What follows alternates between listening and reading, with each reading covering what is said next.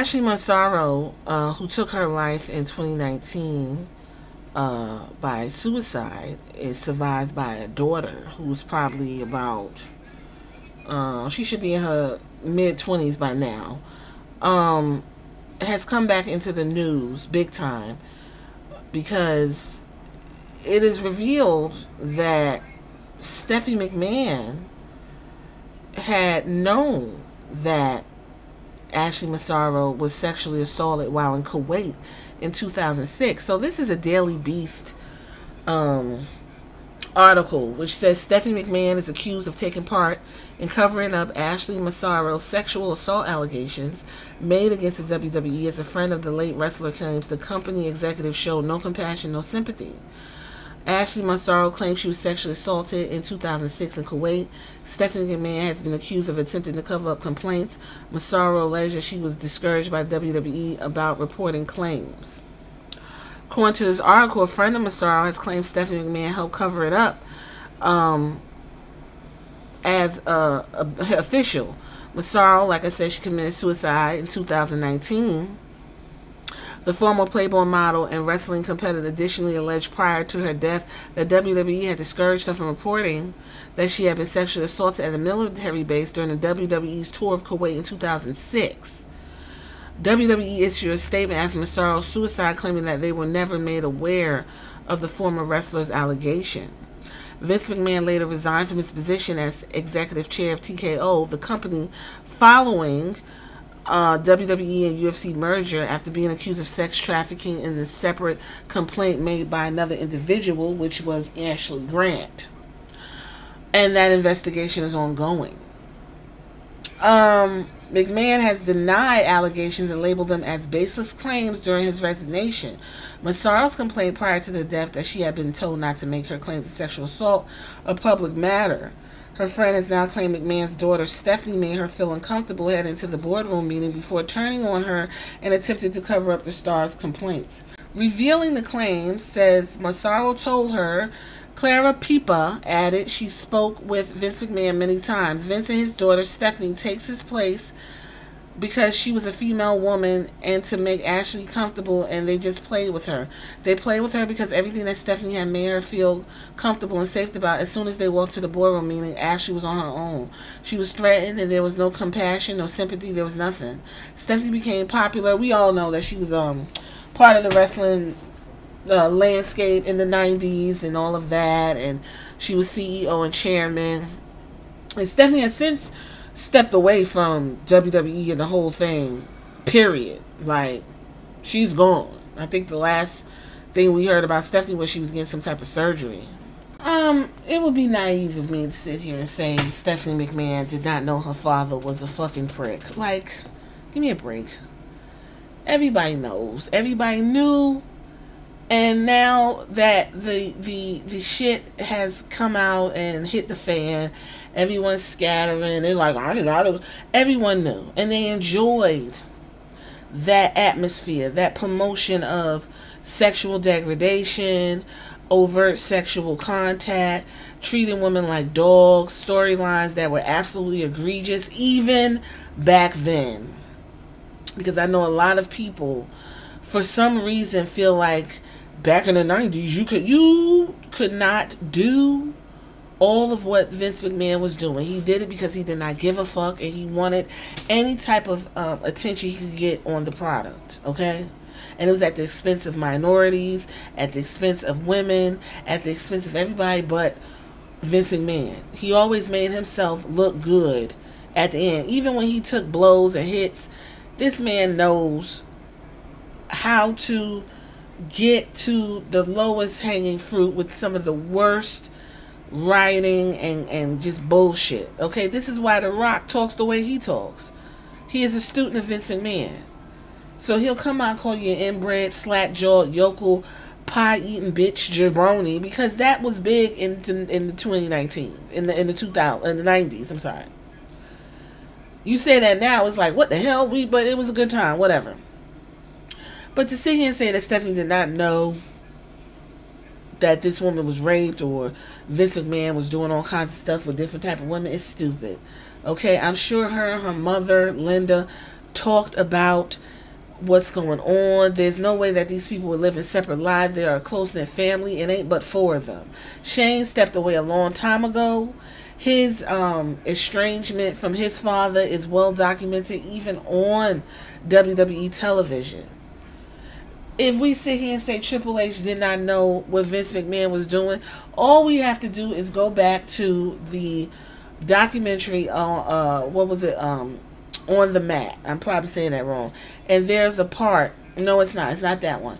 It is the documentary about Bret Hart, and there's a part where he's speaking on the Montreal Screwjob, and there's a section in the back where Bret Hart's wife confronts Triple H in the hallway, and she said, "You knew what the fuck was going on. You're gonna pay. It's gonna come back on you." Whoop, whoop, whoop. He's standing like, "No, I didn't know." You know he lying. Them people knew what was going on. This man's fucking his daughter. You don't think he knows family secrets? Like, give me a break. I mean, Triple H is also a student of Vince McMahon. Like, these guys sought out Vince McMahon because he had the biggest company. He knows how to talk to people. He is willing to shake hands and do the old boy bullshit. Billionaires don't have ethics.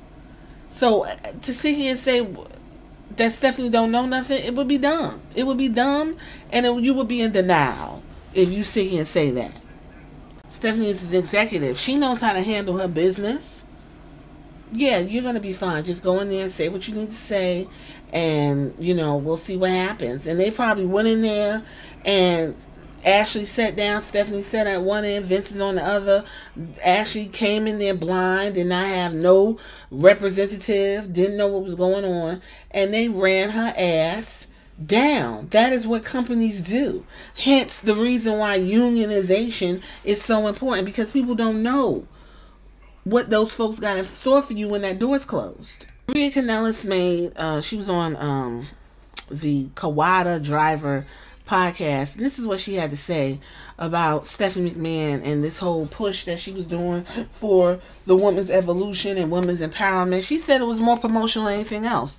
I mean, I wouldn't be surprised. She stepped away from the women's division and didn't think twice. If she was so concerned that the ladies were in danger and they weren't being handled or whatever, she stepped away and didn't give a fuck, apparently. So she went on to say, you have all these priorities, you have all these pointless pay-per-views, you have the opportunity to do a women's empowerment pay-per-view, and you don't do it. And I don't get it. I don't know how Stephanie McMahon deals with that. Like, as a woman, I've been very outspoken about women's wrestling and women in wrestling. It should come as no surprise that as a woman, I couldn't deal with that. If I had all that power in the industry, I couldn't deal with that. I have minimal power in this industry, and I'm fighting my tail off to create more opportunities. If I had that much power, there would have been a whole show plus reality show that actually covers the girls' lives.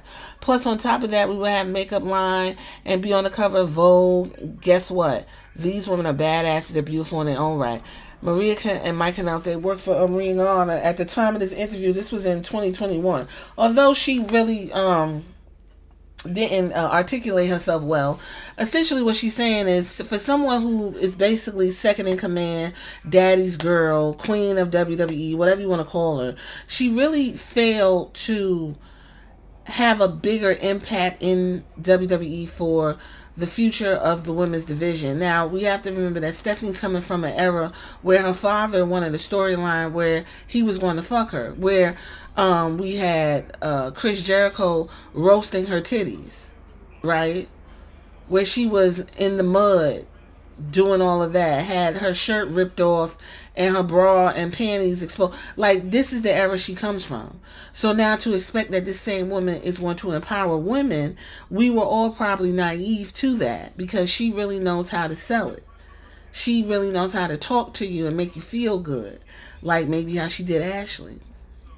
They came out with a belt to change from the Divas to the women's division. The women's division, they had that boom, took place in NXT under Triple H. I don't know what the fuck is going on with Triple H now and booking the women, but something went awry, because whatever he was doing in NXT has failed to translate to the main roster.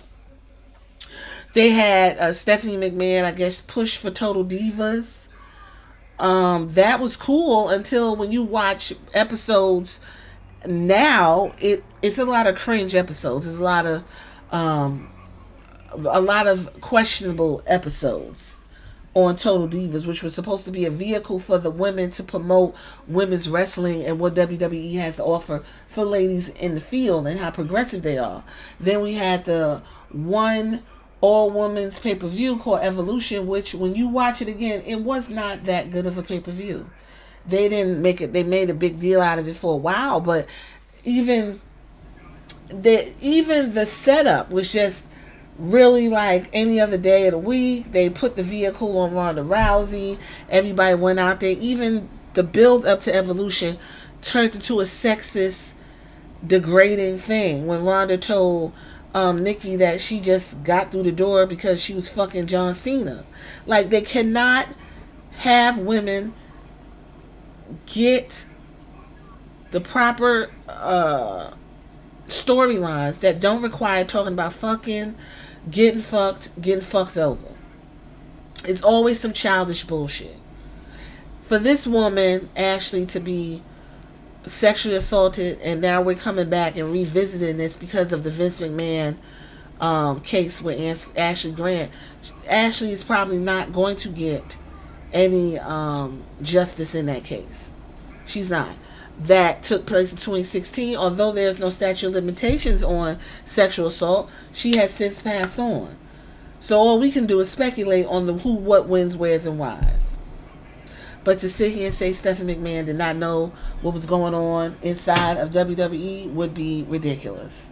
There's a old tweet from Stephanie McMahon from 2021 where she says, "What if women's sports were given the same level of money and media attention as men's? When you air the games, people watch. If you promote them, people will show interest. If you invest in them, they will pay off." Has Stephanie McMahon really invested in changing the landscape for women in WWE? I can comfortably say no. No, because we still are so far back and so disconnected from the women's evolution that it just seems like it's really a digression more than a progression. So with that being said, y'all tell me what y'all think. Hit me up later.